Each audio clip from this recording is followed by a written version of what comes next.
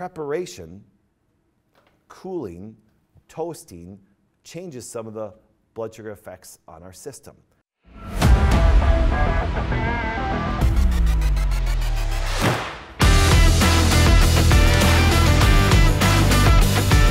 Trust me, out of all the foods, I think the carbohydrate foods probably are most, mentally pleasing, not satisfying. Because usually when you eat proteins, satiety, not being hungry anymore, actually seems to be more accomplished. But when it does come to things that just taste darn good, it always seems to be those darn carbohydrates. And that's why carbohydrates has gotten the rap that has been kind of like negative. But I would tell you right now, you say, Doc, you love fiber and cruciferous vegetables. Yes, those are all carbohydrates. I believe that people don't eat enough fiber. Now, in the example of Erin, fiber seems to actually drive her whole digestive tract and even microbials kind of crazy. Now, is she more the exception to the rule? Absolutely. So how she is doctored, and when I give her guidance and stuff going forward, we've accomplished hormonal balance, weight loss, energy, mental clarity in much different ways after we saw her labs and actually guide her that way. Now, that's why if somebody comes in, my general rule is going to be, hey man, eat as much fiber as possible, because I believe young men and women, and actually older men and women, do not eat enough. And that's why, once again, that's why I speak in general to you guys information. I'm going to give you that, but then that's why we need to have certain guidance and discussions. That's why we have things on our website. And that's why we have the Wellness Way Plus subscription, where you can go a little bit more in detail too. So people say, well, Doc, how can I get some of those carbohydrates that I just love? Because I have stories like this, and even happened this past weekend in Atlanta, where women say, Doc, you know something? My friend, she eats bowls of rice, and she eats bread like crazy, and she still stays this big around. And I just have some rice, some beautiful organic hot rice with chicken breast. It seems like I bloat, and I just see my blood sugar jumps up, and I'm like, okay, that can happen. There are exceptions to the rule. But let's do this. There are some things that we can do, and so I'm going to answer the question that somebody asked me this past Saturday. Once again, if you guys do interact, send me emails. If you have a question for me, you can email me at pflynn@thewellnessway.com, pflynn@thewellnessway.com, and me, Dr. Bryce, Dr. Lucas, and no joke, Dr. Devin, and a bunch of other doctors, because they come in by the ton, we're going to try to answer them. If we don't get to them, just understand we get a ton of them, and we'll eventually get to them. But the idea is this. This came from a question when I was talking to somebody at Atlanta, so therefore we'd like to hear from you guys because it'll give you good guidance. So here it is. Is there a difference between hot rice and cold rice, hot potatoes and cold potatoes?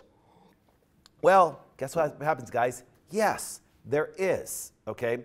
There is. Now, if you think of it this way, is the reason why that I like fiber and certain starches is because it does help feed the bacteria that we do have. Because I watch all videos when people send them to me.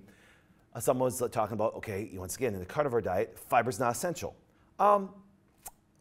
Okay, I know what they mean by not being essential, but I look at, okay, listen, from a standpoint of me producing tissue cells and things like that, I agree. We could probably proteins and fats. Our body can make carbohydrates and do certain things. But here's the point: but then I look at going, they may not be essential for me on certain things, but the gut microbiome, they kind of need it. So it might be more essential for them. It might be. Now, I'm not saying that, once again, that our microbials don't do well with meat and fats and things like that, because, once again, Erin's a perfect example. She does really well with it. But in general, microbials do really good with inulin, do really good with resistant starches, and that's one thing. So if you look at rice, and the reason why, if you had great organic, white rice, all things perfect, okay, and you ate it hot, the glycemic load is larger than when you cool it. And here's some research to talk about it. Influence of resistant starch resulting from cooling of rice on postprandial, which means after meal glycemic, in type 1 diabetics. And just to synopsis this way, I'll put it in yellow, this type of starch is forming in the process of retrogradation, okay? During the cooling of starch, amylose molecules and long branch chains of alemopectin form double helices and lose their water binding capacity. Double helices of starch molecules are resistant to amylose hydrolysis. Now, what does it mean? It means because when they cool down, now the major enzyme like amylose to break it down doesn't work. So therefore, it doesn't have as much available glucose to bring up blood sugar levels. So is there still, glucose that does? Yes, but not as much. So what does it do? It decreases the what? The glycemic load that goes into the system so quickly, plus now being more of a resistant starch, guess what loves it? Our friendly, good, normal flora and bacteria, which is fantastic. So what it does is if you're going to do rice, make some rice, put it in the refrigerator overnight, eat it the next day. Because Doc, I like hot chicken and rice. Well, just try to, once again, learn to eat the cold rice. That's why sushi seems much better than just having hot rice with chicken. Now, once again, it's very important because now they become a resistant starch. That also happens with potatoes. Once again, potatoes by far, and that's why French fries are the most sold thing in the world when it comes to a vegetable. It's not really a vegetable. But the idea is this, once again, potatoes are very satisfying. They do. They bring a lot of pleasure. When I was a kid, who didn't like McDonald's fries? You know what I'm saying? It's like, man, it was kind of funny. I remember when I was a kid, that all of a sudden you'd get to the bottom and you're like, oh, man, there's no more fries. Then all of a sudden, guess what happened? Some of the fries dumped in the bag, and there was a couple left over. And it was like heaven on earth, because the fries, there was 3 left at the bottom of the thing that was underneath the hamburger. Oh my goodness, we all been there. McDonald's and Browns for so long.